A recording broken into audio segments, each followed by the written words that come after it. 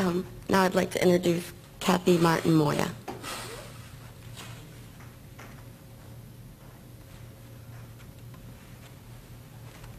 Hi, I'm Kathy Martin Moya, formerly Kathy Berry in the program.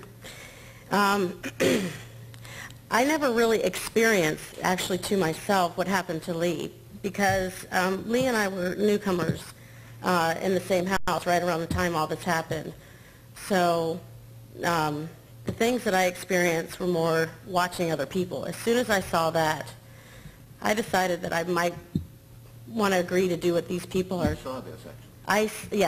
I watched Lee be thrown to the floor by Miller Newton when we were going, when we would be taken to the bathroom to go to the bathroom.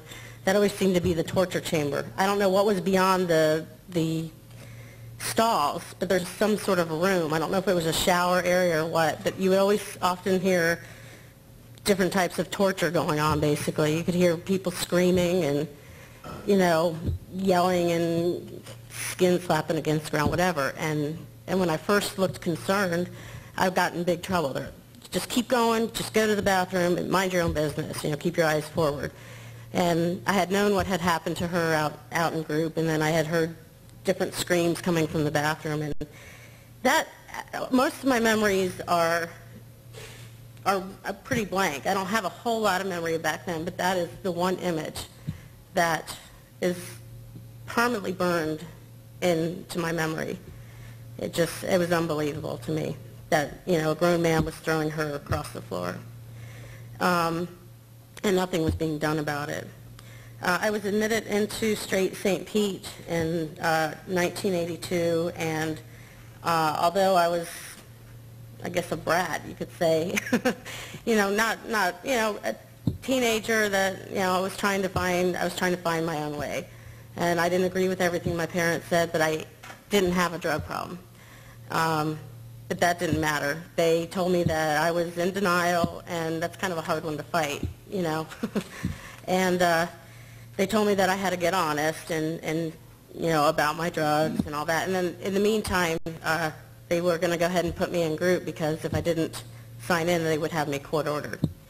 So I was there for 18 months on my phases and 6 months of aftercare.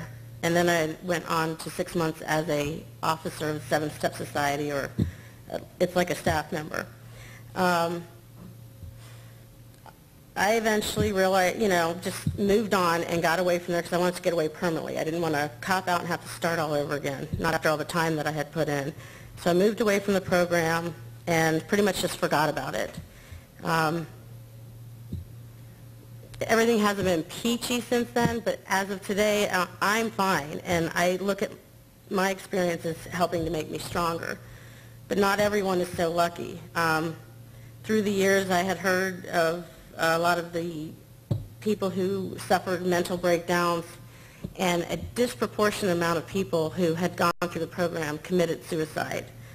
I was adding them all up one day. I thought, I don't know if anyone that I know knows that many people who have committed suicide, and they all have one thing in common, and that is that they were in Straight Incorporated, or, you know, Kids of New Jersey.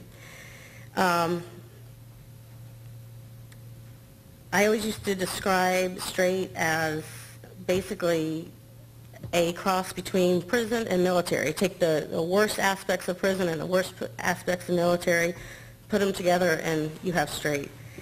And I think that the extreme conditions that the kids lived in is what pushed them over the edge to suicide.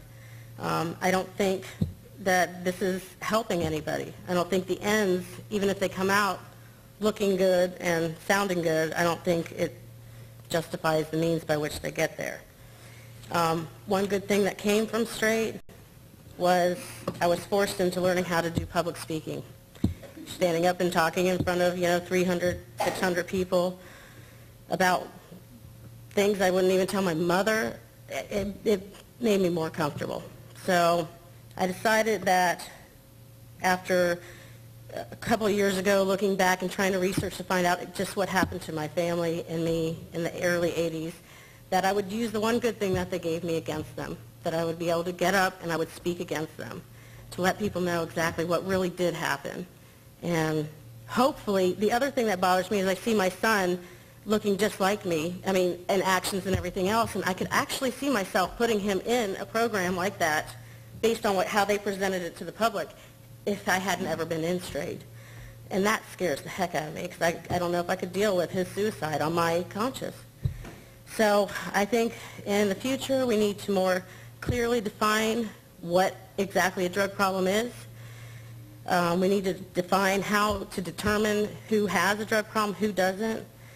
Define whether it's a medical problem or just a social problem, whether doctors should deal with them or businesses, as straight was.